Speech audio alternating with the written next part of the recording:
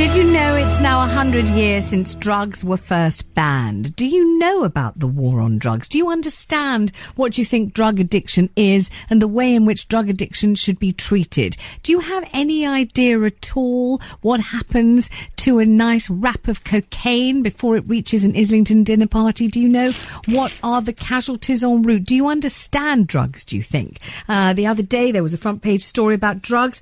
I've got it in front of me here, front page of the Telegraph. It said, cannabis dealers at the school gate given slap on wrist. Dealers who sell drugs outside schools are being let off with a slap on the wrist by police instead of facing prosecution, the magistrate's leader warned. Well, somebody who's been not just living this night, day and everything else, but travelling the world to bring us the story of drugs and the war upon them is Johann Hari, the columnist, and he joins me here. His new book is called Chasing the Scream, the first and last days of the war on drugs. Welcome to the studio. Hi, Vanessa. It's great to be with you. Why did you decide that this was something that you wanted to research in such minute detail, in fact, devote your life to for several years? I think there were lots of reasons. One of them is a bit difficult to talk about, but one of my earliest memories is of trying to wake up one of my relatives and not being able to. And as I got older, I realised there was addiction in my family, and I had another relative who became very seriously addicted, and I also had a relationship with someone who's very seriously addicted. And I really wanted to understand, I guess, what causes addiction, what causes drug use, but also why do we react to it the way that we do? Why have we for 100 years thought the best way to respond is to kind of have a war on addicts and try to prevent these chemicals from existing? And I wanted to know how the alternatives work. And one of the things that really surprised me, I travelled 30,000 miles, I went to loads of different countries, I met so many different people, from a transsexual crack dealer in Brooklyn to the first country to ever decriminalise all drugs.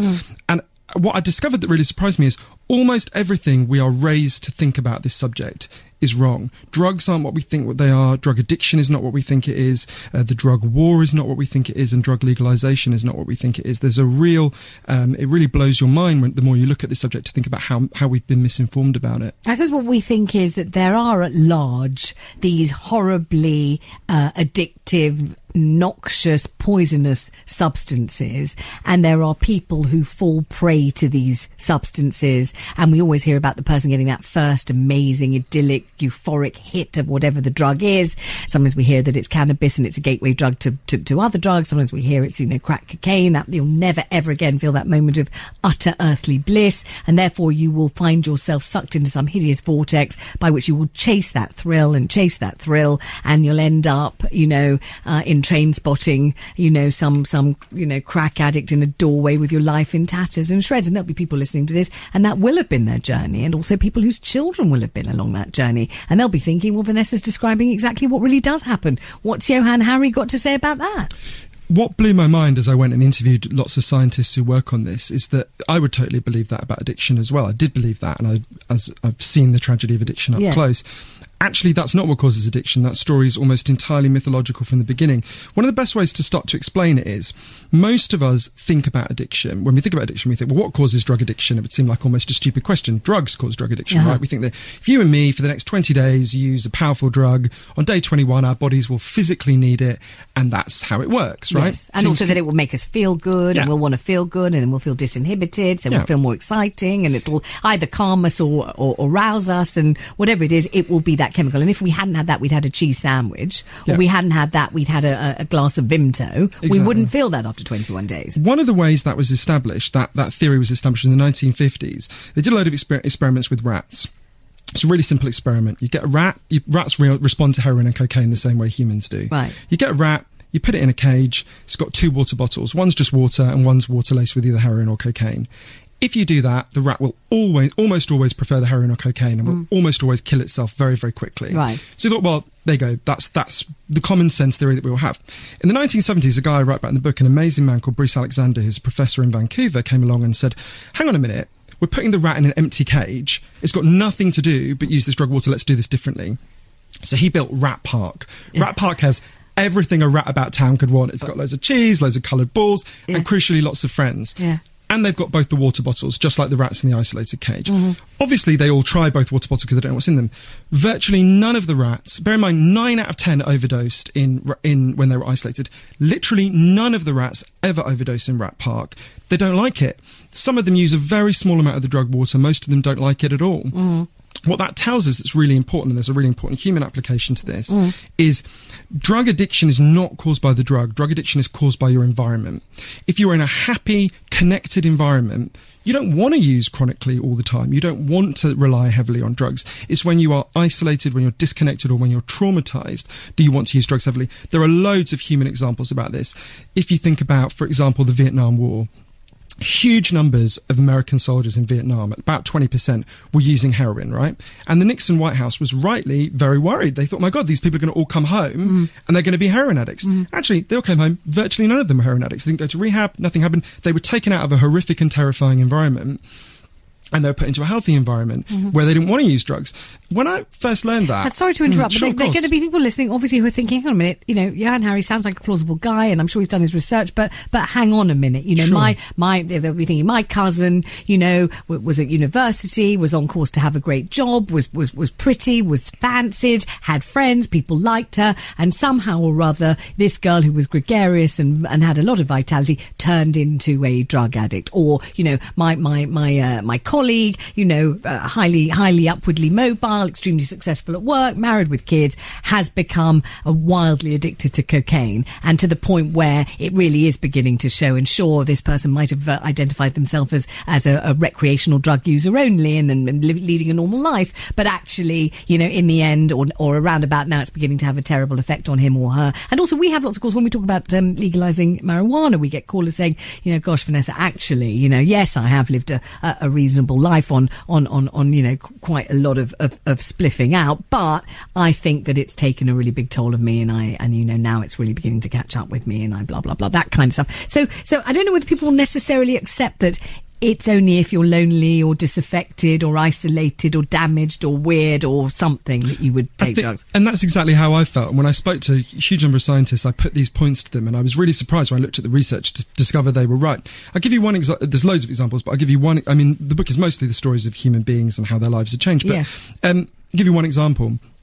If you or I step out of this studio today and we're run over or hit by a car, God forbid, and break our hips, we'll be given a huge amount of diamorphine in hospital for the pain. Diamorphine is heroin. It's actually much more potent heroin than the kind we'd buy if we were to go and buy it from a street dealer, because it's pure. Right. That happens in every hospital in every country in the world all the time. You're often given it for quite a long time. Virtually nobody steps out of that hospital and tries to score heroin on the streets, even though they've been given heroin for a very long time. In fact, they don't even really go through much withdrawal. Now, if what we believed about drugs, what I believed and you're saying, and a huge number of listeners will rightly be thinking, was right about drugs, that the drug causes the addiction, the drug is the primary cause of the addiction, then that wouldn't make any sense. And yet that's the experience of all over the world in every hospital all the time. And I know it is very strange to get your head around this, but the evidence is really clear. I think it's also worth pointing out, even the UN Office of Drug Control, which is the main kind of drug war body in the world, says 90% of all drug use is non-problematic. So it doesn't cause a problem to the user in any way, which again is hard to get your head around, because of course, certainly in my life, I've seen the people who are harmed by it. It would be like if the picture we had of alcohol users was a homeless person necking in the gutter, and not the fact that the vast majority of people who drink don't have a problem with it. I think also one thing that was really fascinating to me, going around and meeting all sorts of different people who were affected by this, was seeing this turn from a theory into something where people actually try. 15 years ago, Portugal had a terrible drug problem. 1% of the entire population was addicted to heroin, which is mind-blowing. And they tried the American drug war approach, arrest everyone, round them up, punish them, put them in prison for a really long time. And the problem was just getting worse and worse.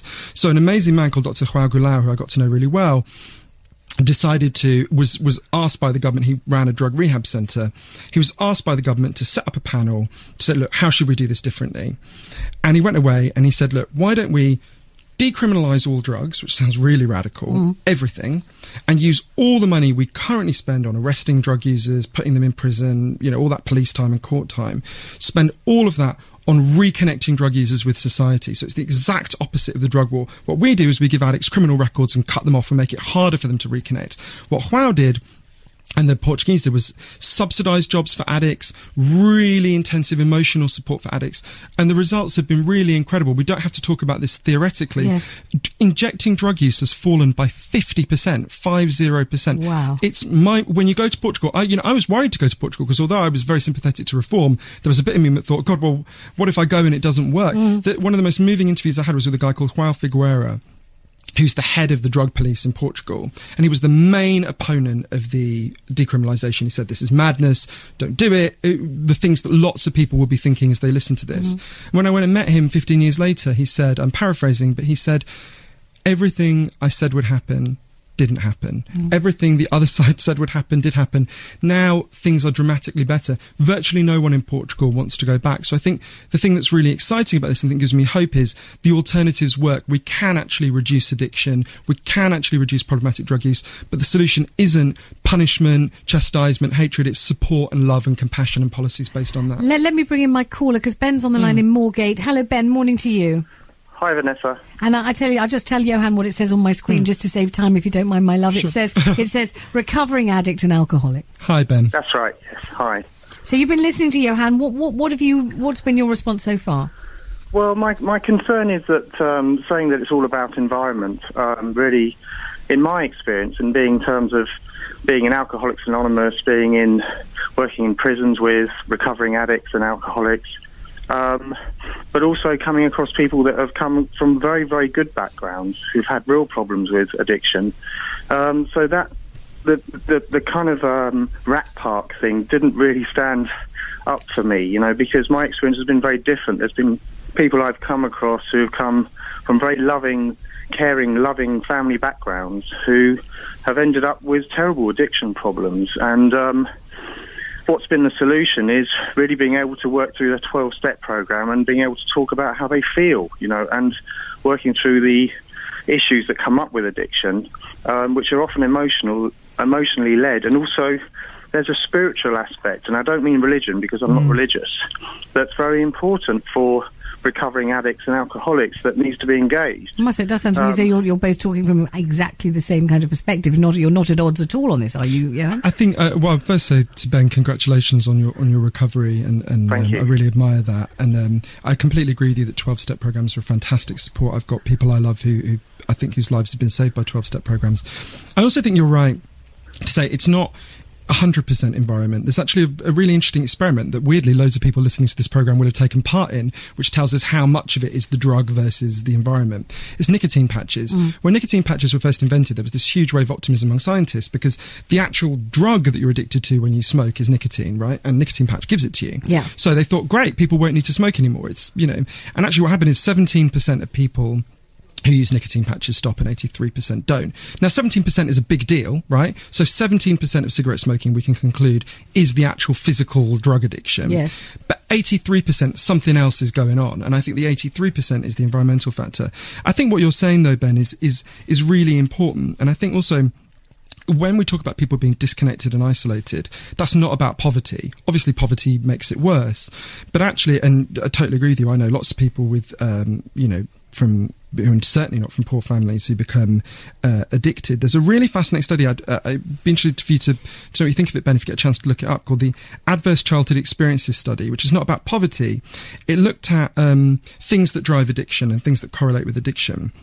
And what I found was incredible. For every traumatic experience a person has as a child, they are 2 times more likely to grow up to be an adult drug user. Wow. So 70% of injecting adult drug use, they found, is caused by childhood trauma. Now, you can have you can be from a rich family, and if your father drowns, as happened to someone I know, or, all sorts of things, that's a horrific trauma. So, but it's partly because if you go through childhood trauma, as you get older, you don't trust the world. It's much more scary. I'm sure this will be the experience of lots of the people you work with in prison, which is amazing. I agree, but I think statistics, you can throw statistics here, there and everywhere, and they don't really connect emotionally with anyone when talking about these kind of issues.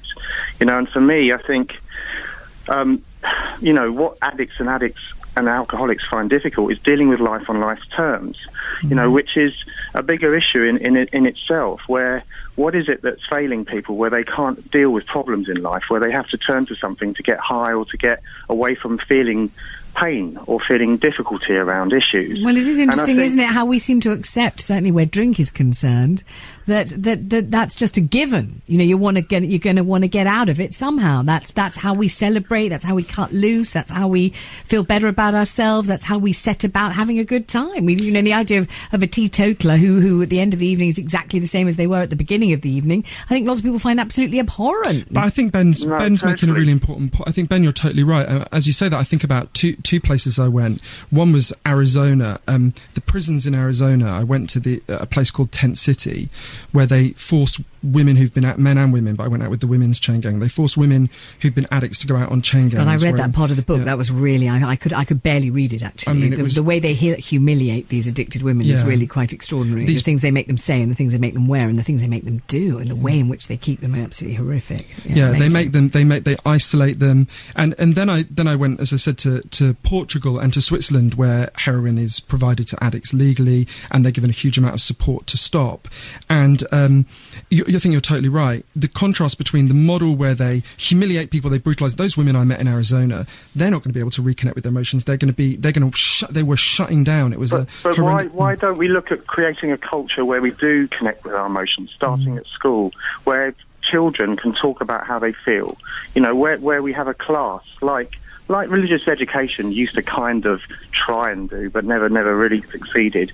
But we need to have it in education from an early stage where human beings, children, are able to engage in their emotions, talk about how they feel. Because this might be a bit controversial, but I think we're all addicts in our own little ways. Whether it's chocolate, food, whether it's TV, whether it's I want to ask Johann whether he agrees. Do you think because hang on a minute, Ben, do you think that's true? Because some people might say, well, actually, I'm not. Yes, I like sex, but only in a measured sort of way and with the person I'm meant to be having it with. And sure, I like chocolate, but I wouldn't say I binge on it. And yes, I drink sometimes, but I'm not a manic drinker. I don't gamble to excess. Actually, I'm not addicted. I mean, are there some people who are not, or are we all addicted to something or other? Well, I think it's a matter of degrees, isn't it? We all have things we kind of think we shouldn't do, but do anyway, and have compulsions, and obviously. But I suppose addiction is only called addiction when it begins to ruin your life, isn't it? Sure, when you start doing it and you don't want to do it, but you're doing it anyway. But it's a continuum, and I think it's not like a binary thing where one side you've got people who are addicts and one side who aren't. Actually, there's a lot of people who feel addicted to their smartphones, for example. Right. Now, that's, of course, much less problematic than being addicted to crack. But I think also Ben makes a really important point. Bruce Alexander, whose story's in the book, this incredible professor who has transformed how we think about drug addiction, and also an incredible man called Dr. Gabor Mate, who was smuggled out of the Budapest ghetto during the Holocaust, and because of his experiences, learned about childhood trauma and then discovered what the role childhood trauma causes in addiction. What they both talk about is we obviously need individual recovery, and we talk a lot about that. Actually, we need social recovery. We need, as a society, to learn how to reconnect with each other. Yes. And I think Ben's suggestion about how we do that in schools is really important. That's another thing they do in Portugal. I think you're totally right. Thank you for calling, Ben. Now one of it, the book is very interesting because you've rendered it in such a human and immediately sort of piercingly kind of emotional way, because you've done it primarily through interviews with individual people and stories of their lives. That's why it works so very well. But you tell the story of Billie Holiday. And can you explain what that's got to do with it and why it is you do that? It's funny, actually. It comes back to what Ben said that I think is so right as well. I promise I didn't plant him. We believe you. We need to understand these things emotionally. You can quote all the statistics in the world, and actually it's not very persuasive, which is why the book is not really about that, although I try to relate it to the evidence, but mostly it's stories of individuals. The story about Billie Holiday really blew my mind. At the very birth of the war on drugs, Billie Holiday, 1939, stands up in New York City and performs the song Strange Fruit, which is a song about lynching. And as her biographer Julia Blackburn describes, she then gets a threat from the Federal Bureau of Narcotics, and it says, "Stop singing this song. We don't like it." Yes, and it was. I must say that connects, doesn't it, to what we've been talking about all day about the cartoons in France? Yeah, doesn't it? Yeah, it does. You might want to just say that a bit louder with capital letters. It really seriously does, say that again. Billie Holiday was singing a song. Can you remember the lyrics? I read it yesterday in the book. I'm something about the tree with blood on its roots. It's based on the image of the idea of lynch bodies hanging down from trees all over the deep south. And it's about there's a tree blooming in the south with blood on its roots. And the idea and of course her father died in the south because he couldn't find a doctor to treat him when he had a really simple illness. So this was very raw and real to Billie Holiday. Her great grandmother had been a slave. She knew her great grandmother who'd been a slave, and she was told, exactly like, the incredibly heroic people at Charlie Hebdo, do not sing this song. We don't want you doing it. The Federal Bureau of Narcotics was run by a man called Harry Anslinger. We should just say at that point, the songs that were acceptable were about love, and that was it. Yeah, to have The Moon and June, and she was singing a song about a tree with blood on its roots. I mean, this is really germane to what we're talking about all morning, isn't it? To have an African American woman standing up in front of a largely white audience singing a song against lynching. Yeah. One person called it the musical starting gun for the civil rights movement. See, some of my callers today would have said, Billie Holiday, why don't you show some common sense? Don't sing that song. You're deliberately provoking people. That's what they would have said. Nothing worth saying doesn't provoke somebody. Right. So Billie Holiday carried on singing it. This is the point, isn't it? So she refused to stop singing her song. The man who ran the Federal Bureau of Narcotics, I think was the most influential man no one's ever heard of, Harry Anslinger, the inventor of modern drug policies, hounded her. He sent a black agent to stalk her for 2 years. His name was Jimmy Fletcher. Harry Anslinger hated employing black people, but you couldn't send a white guy into Harlem to stalk Billie Holiday. It'd be pretty conspicuous. Yep. And the story, what happened, is really heartbreaking. Jimmy Fletcher, she was so amazing that 2 years stalking her, he fell in love with her, and he felt really ashamed of what he did to her. She was put on trial. She said the trial was called the United States versus Billie Holiday, and that's how it felt. Yeah. She was sent to prison. It's a bit like what we were discussing earlier. She didn't sing a note in prison. She came out and she couldn't get a job because in order to get a license to perform anywhere where alcohol was served, you need a license. She sinks back into addiction. Her life falls apart. She's really broken by this, and Harry Anslinger's not finished with her. He sends a man called George White, a kind of morbidly obese white sadist who we now know was a rapist, a man who himself used drugs, a man who actually drugged women's drinks in order to sexually assault them. He said, we're going to kick her down the stairs. And they did. When Billie Holiday, in her early 40s, collapses with lung cancer, she's taken to hospital. The hospital refuses to take her in. She has to be taken to another one. She's taken to hospital, and she's got liver cancer. They arrest her on her deathbed. Oh. They handcuff her. They take away everything she has. They don't let her friends in to see her. One of her friends, she starts to get very sick because she's in withdrawal. One of her friends insists they give her methadone. That happens for 10 days. She starts to get a little bit better. They cut off the methadone and she dies. I spoke to an incredible man called Eugene, interviewed an incredible man called Eugene Callender, who led the protests outside that hospital. That did not have to happen. And but I think the really important thing to remember is what you just said. She never stopped singing that song. Like the people at Charlie Hebdo, she did not let herself be intimidated. One of her friends, Annie Ross, the amazing jazz singer, said to me, Billie Holiday was as strong as she could be. And I think that also the really important thing is, one of the things I wanted to talk about is in the book is, we've been taught for so long to see addicts as these disgusting, depraved people. One of the things I know from my own family, and I know from the stories in the book, and from a lot of the people I got to know for the book, is that addicts can be incredibly brave and admirable people.